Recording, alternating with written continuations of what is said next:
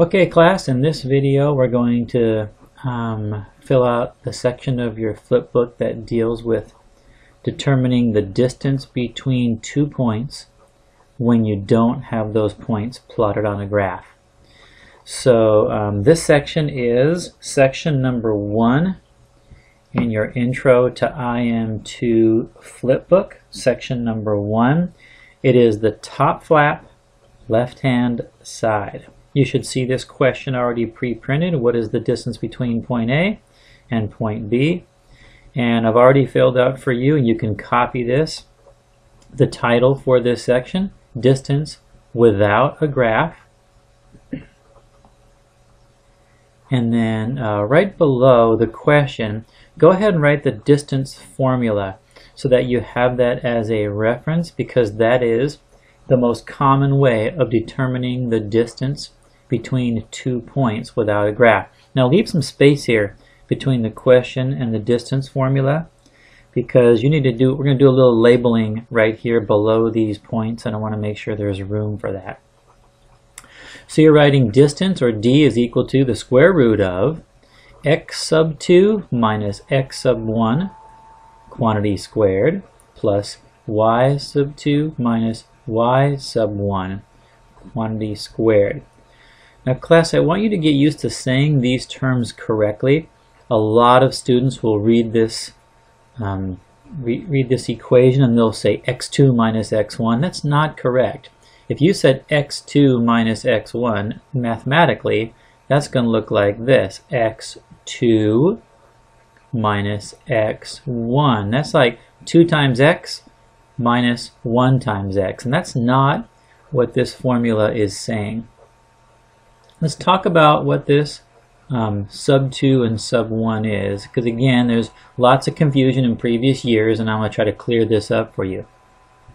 Let's take a look at these 2 points, point A and point B. And I'm going to need to have some way of knowing how to plug in these numbers, 16, 7, 12, and -3, into this equation. I think obviously you see they're going to go in these spots right here, but how do we put them in? And how we put them in is very important.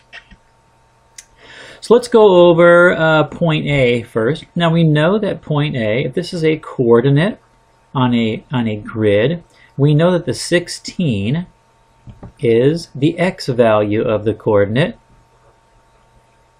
and the 7 is the y value of the coordinate. I don't know why this is not changing color. Hang on one sec. Let's fix this. Oh, I see why.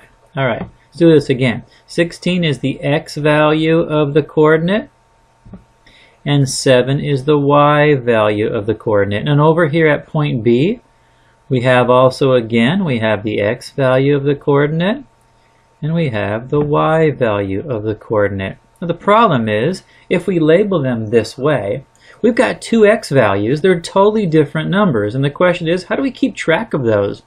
If I said to you, what is the value of x? Some of you might say 16, some of you might say 12, and you'd both be right. But the question is, there's confusion there as to which one we're talking about. So mathematically, we've come up with this little system of telling the difference between these 2 x values. What we do is, we put this little sub number here. It's smaller and lower than the actual value of x, and it just tells you how to tell the difference between those 2 x values. And I could put anything here. I could say that this one, I'm going to call this one x sub 1, and I'm going to call this one x sub 2. That way, if I said to you or asked you, what's the value of x sub 2? You'd all say 12. You would know which one it is. I don't have to use those numbers though. I could flip them around. I could say this is x sub 2 and this is x sub 1. I could use something entirely different than that. I could say, oh, I'm going to call this x sub A, because that's the x value of the point A, and this is x sub B. It doesn't matter what you use. It's just a label that's letting us all know that these 2 x values are different, and we need to do something a little bit more with that variable x to tell the difference between the two. Now look at our equation. We have x sub 1 and we have x sub 2. So clearly they want us to use a 1 and a 2 here.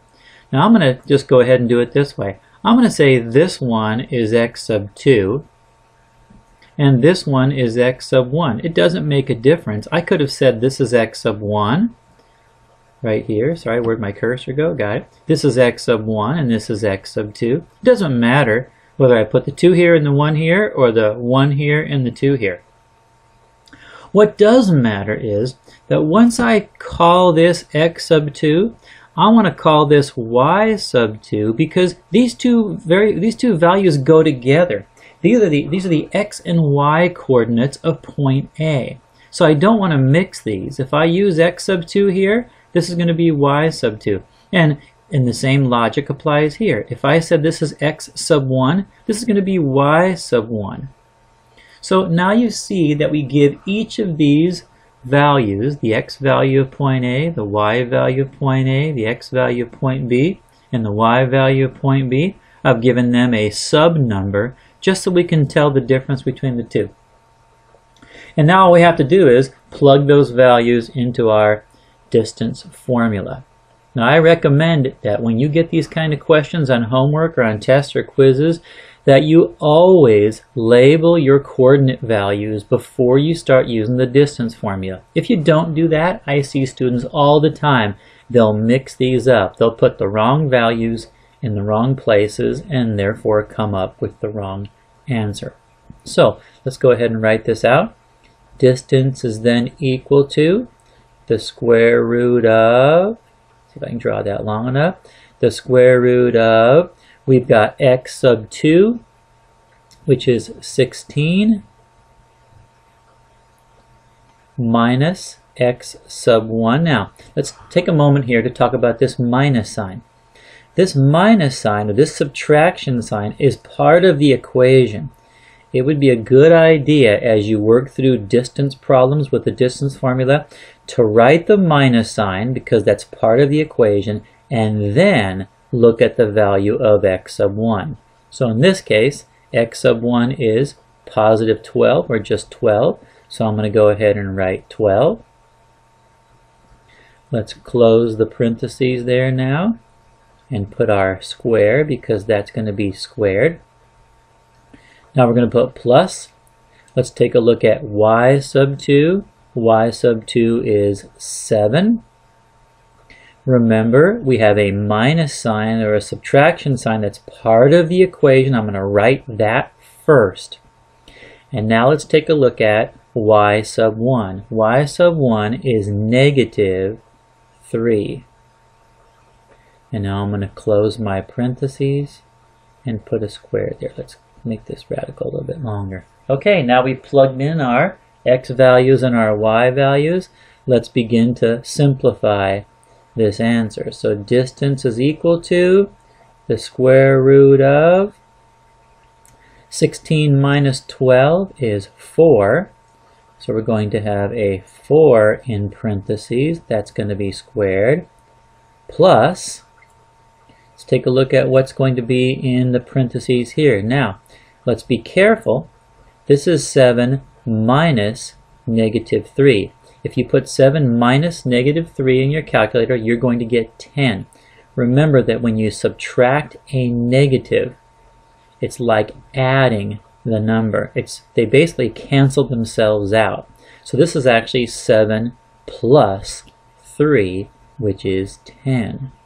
And now we have 10, and that's also going to be quantity squared.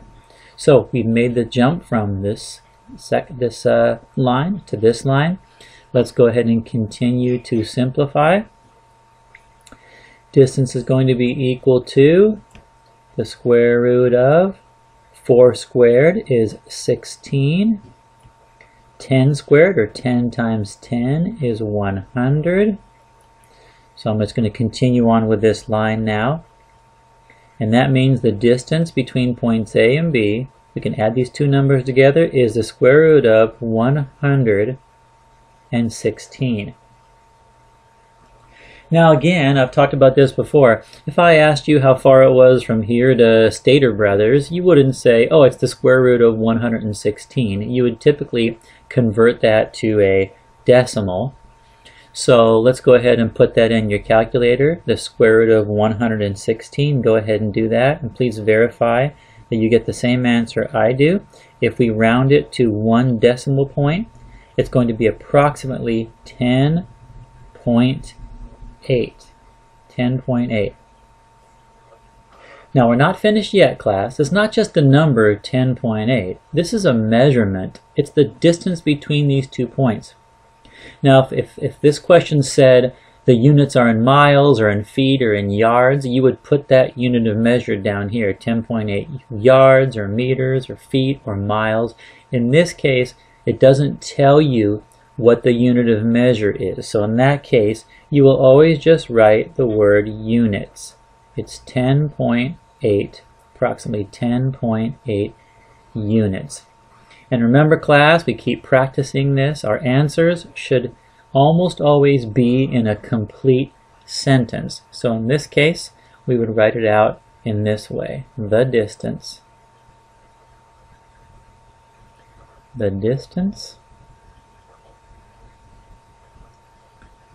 between A and B